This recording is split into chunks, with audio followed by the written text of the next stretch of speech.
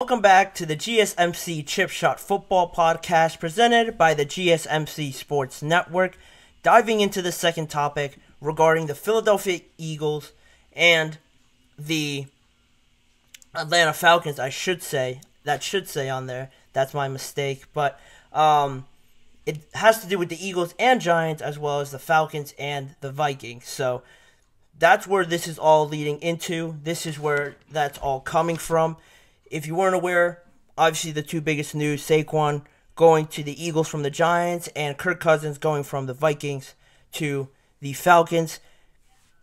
Nothing really seemed like an issue with those two deals at the start. You know, all players and all teams are involved in this tampering phase that is dawned upon us before the start officially of the new year, the new league year, on Wednesday. But people are still allowed to get in contact with players' agents and discuss that way. They're not allowed to directly talk to the player. Anybody associated with another team isn't allowed to have any contact or any form of communication with the direct player. That's where the league rules are in a general sense. So, you know, once these deals got done, none of that really appeared to be apparent in any of these deals. And once the press conferences came out and a little bit more was discovered about these deals, a bit more suspicion started to rise because it started with James Franklin, the head coach of the Penn State football team. They asked him about Saquon because he is from Penn, or he went to Penn State, and they asked him about his deal. James Franklin indicated that Saquon and Howie Roseman talked on the phone before Saquon's contract officially expired, like I mentioned on Wednesday, when all deals become official from the NFL. So that already is a breach, right? If I said that to you, Saquon and Howie Roseman talked on the phone about the possibility of Saquon coming to the Philadelphia Eagles.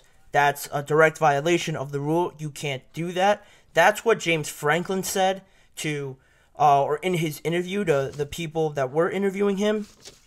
So already that raised some suspicions there, and they asked Saquon Barkley about it more at his press conference about it. And the direct quote from Franklin was that he said, "Proximity to Penn State was one of the first things that Howie said to him on the phone as part of his sales pitch." And that's what he said in a short quote.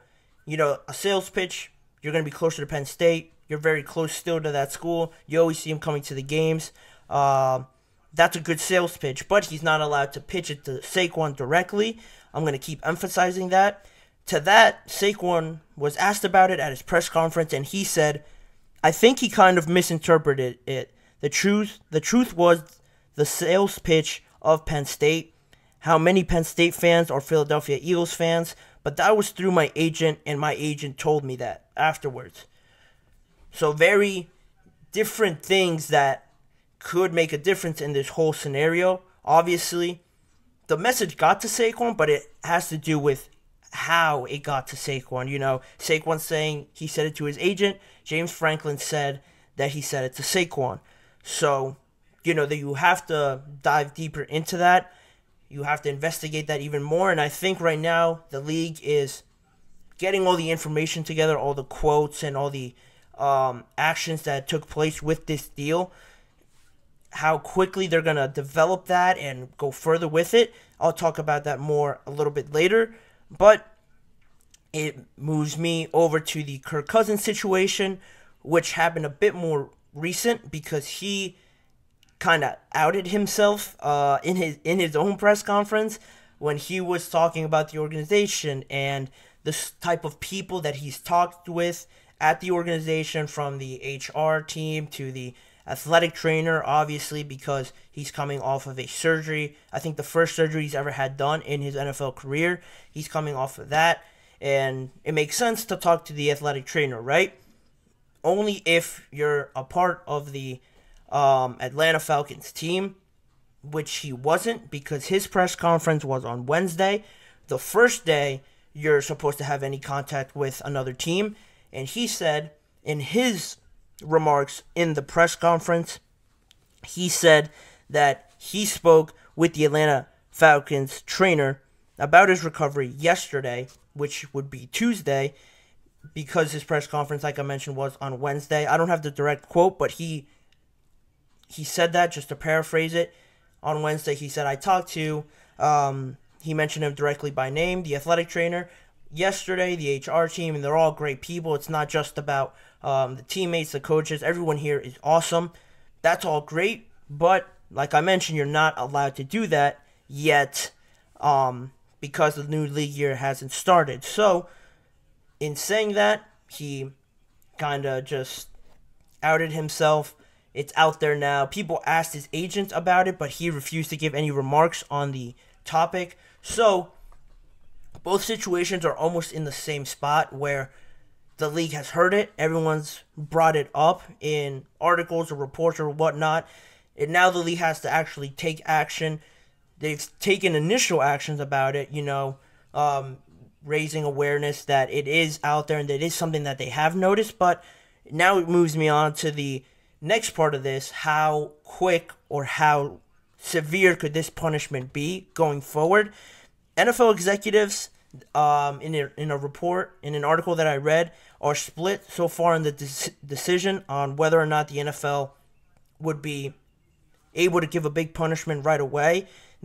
Some believe that the punishment could come later rather than sooner. They may look at it but they might not punish right away. They might not have a consequence right away, because right now at this point, this tampering situation, because it's not so severe and it hasn't really been developed enough, the actions haven't been brought to light as clearly right now.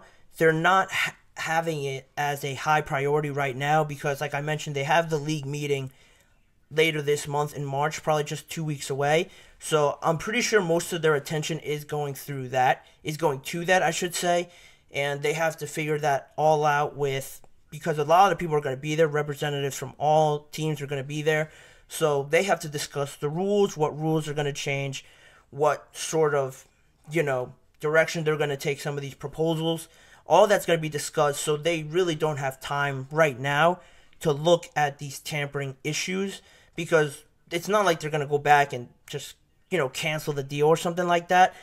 It's going to still happen. It's going to go through. So they still have some time between now and the draft, if you want to take away a draft pick or something like that, to make a deal. So that's why you're not really seeing anything more severe come out about this. They're going to probably take their time with it, is what my feeling would be about it.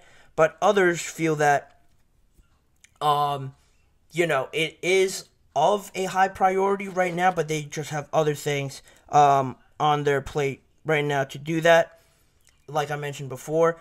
And on the topic of discussing what kind of punishment they could get, there have been similar situations like this in the past where I've looked at them and made my own judgment on how this could go. The most recent case of this was last year, funny enough, with the Eagles and them trying to take action against the Arizona Cardinals, specifically with their coach, Jonathan Gannon, the former defensive coordinator for the Eagles.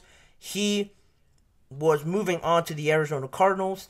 That was a deal that was done, and he is obviously still there with the Arizona Cardinals. But the tampering phase, how he got there, the Eagles were pushing to potentially sanction the Arizona Cardinals because they figured, or they thought, that Jonathan Gannon had some prohibited discussions with the Arizona Cardinals beforehand. They had some prior conversations about them hiring Jonathan Gannon before that, and that obviously isn't allowed because he's still under contract with the Philadelphia Eagles. So in the end, that resulted in basically a pick swap. Arizona sent the Eagles their 2024 fifth-round pick, and they swapped their 2023 66th overall pick for the Philadelphia Eagles' 94th overall pick for Jonathan Gannon. So again, that one wasn't too big of a deal. Just prior conversations taking place. The deal still happened, still went through. They only had to switch picks, and nobody lost the draft pick, so that wasn't too bad.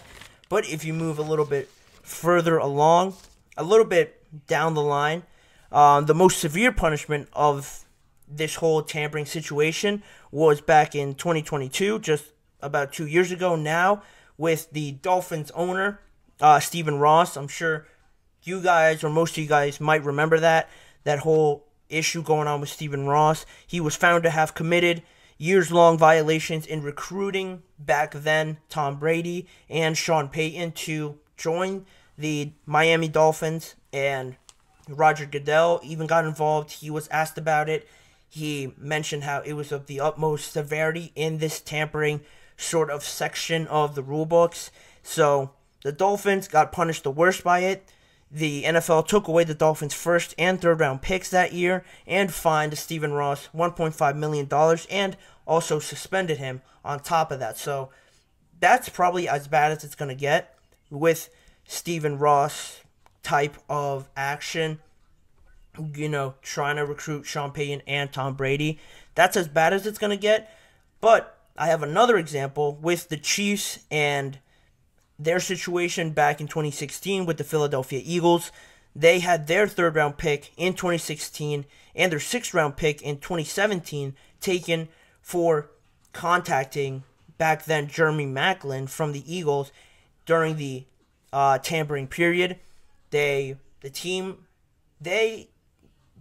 Someone on the team coming from the Kansas City Chiefs contacted Jeremy Maclin in some way. So that obviously breaches the rules, and it's almost similar to what is going on right now, almost exactly the same as what's going on right now with the Eagles and the Atlanta Falcons.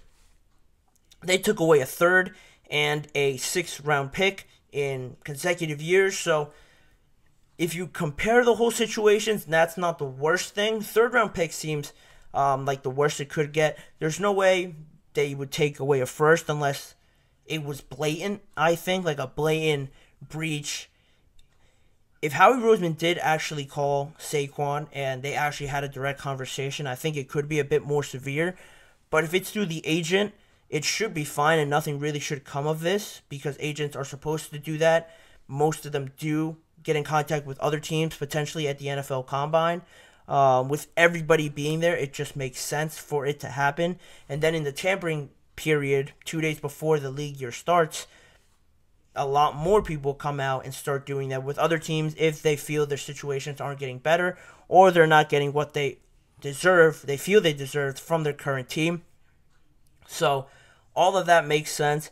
It could be a little worse for the Eagles just because of that reason, the general manager directly contacting a player. For the Falcons, I don't think it'd be that bad. I would guess they would get fined at worst. Maybe a late draft pick gets taken away. But, because it is the athletic trainer, Kirk Cousins is coming off an injury and he's trying to rehab still. You can kind of see where he may slip and think, I want to get ahead on my recovery. I'm going to reach out to this guy and have a feel of what we can, get going as soon as he gets there. But technically that's not allowed, so it's not the worst thing you could do. I don't think they would get it as bad as the Eagles, but we're going to have to wait and see. Like I mentioned before, it's not something that I believe the league is going to take too seriously right now. We're going to get a decision like next week or something. This is something that will build up slowly because they have to gain so much information of what is false, what actually happened, and what not. I think it could be drawn out a little bit longer, and we're going to have to see what happens. But that's kind of my verdict on it. That's where I stand on it. It is just interesting because these are two of the biggest deals, and they could have had some sleight of hand, some extra help in trying to recruit these guys to their teams. But that's the game sometimes. Sometimes you gotta, if you're not cheating, you're not really trying. I'm not saying they did, but they're not gonna get the players taken away from them. So that's where it stands right now. We're gonna have to wait and see on a final decision. But in the meantime, we're going to move on with the show. We're going to head into a second break. And on the other side of that break, I'm going to follow up with the second half of this show, talking about the sudden announcement of Aaron Donald and his retirement, all the accolades that happened in his career, and what it could mean for the Rams going forward, as well as the Minnesota Vikings trading back into the first round and now accumulating 2 first-round picks. Are they going to do something with it? Are they going to just stay put and stockpile, make the rest of their team better? I'm going to dive into that and what I think about it. All of that and more coming up on the GSMC Chip Shot Football Podcast. You're not going to want to miss it.